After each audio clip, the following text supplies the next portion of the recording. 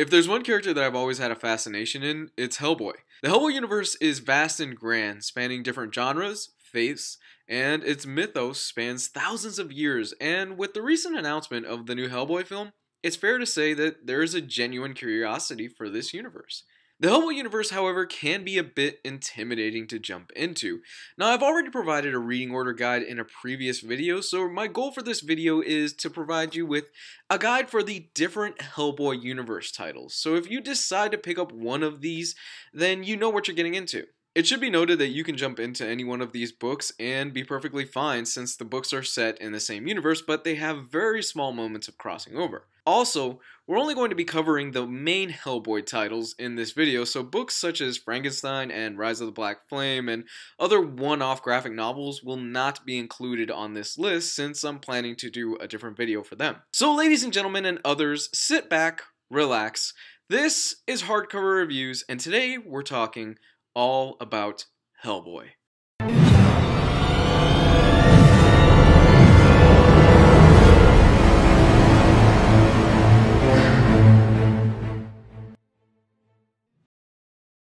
The first book in our list is, of course, Hellboy.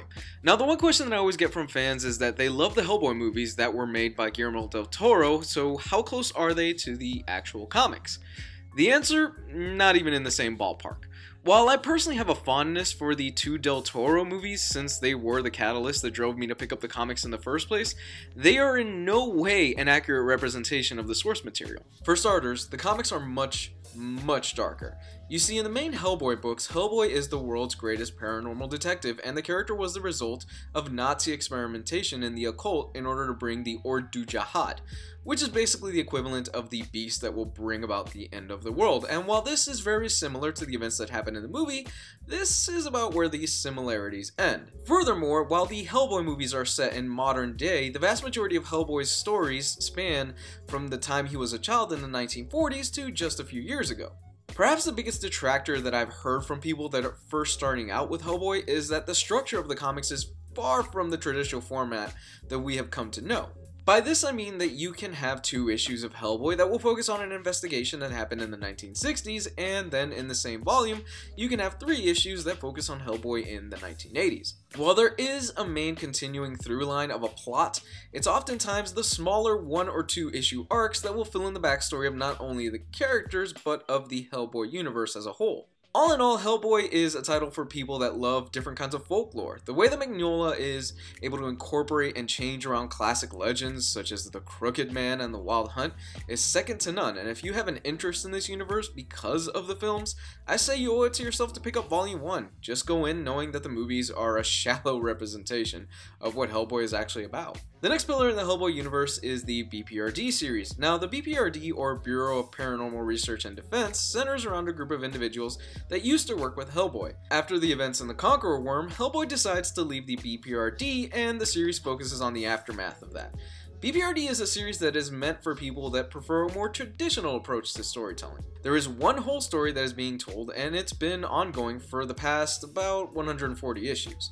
BPRD is split between 2 giant story arcs, The Plague of Frogs and Hell on Earth, with the third arc, The Devil You Know, having just started. The thing that I love about BPRD is that it's a series that focuses and fleshes out a bunch of the side characters. These are the guys that in the stories typically die or they're cannon fodder. Characters like Liz Sherman, Roger the Homunculus, and Ben Daimio all get moments to shine, and buyer beware, some of these characters that you end up falling in love with don't make it out all the way through. While we're not talking Game of Thrones level deaths, there are still moments where we lose characters and it still hits me in the feels. Like I've already stated, as a whole, BPRD is a series for those that enjoy more traditional comics, and while the first 2 volumes are 1 to 2 issue arcs, once the story really gets going, it doesn't let up, and at times it's even better than the main Hellboy title. The next book on our list is Abe Sapien. Abe Sapien is a title that I really enjoy, though I think that it may be the weakest of the Hellboy universe stories. Abe Sapien follows the titular character of Abe Sapien after the events in BPRD Hell on Earth that made him leave the organization. The Abe Sapien title is interesting because it follows Abe at the same time that the events of Hell on Earth are coming to a climax and an ending. Abe ends up going across the United States and travels to places such as New Orleans and California. This is a title that is more of a companion piece to the events that are unfolding in Hell on Earth, and like the rest of the books here, can be read on its own. However, if you do decide to read it along with Hell on Earth, you will enjoy it that much more. Now, if you enjoy classic pulp 1930s comics involving classic dastardly villains and old school storytelling, Lobster Johnson is the book for you. Lobster Johnson centers around the character of a pulp 1930s hero named, of course, Lobster Johnson. Lobster Johnson originally started out as a side character appearing in Hellboy Box of Evil. However, he was so well received that he ended up getting his own title, exploring his adventures before Hellboy was born. In the Hellboy universe, Lobster Johnson is regarded as a fictional character that was created by a retired detective. However, he was an actual person. This is perhaps the series that is the least connected to the overall Hellboy universe, since it takes place before Big Red was even born. As a title, this is one of the more lighthearted and fun series where the bad guys are clearly the bad guys and the good guys are clearly the good guys.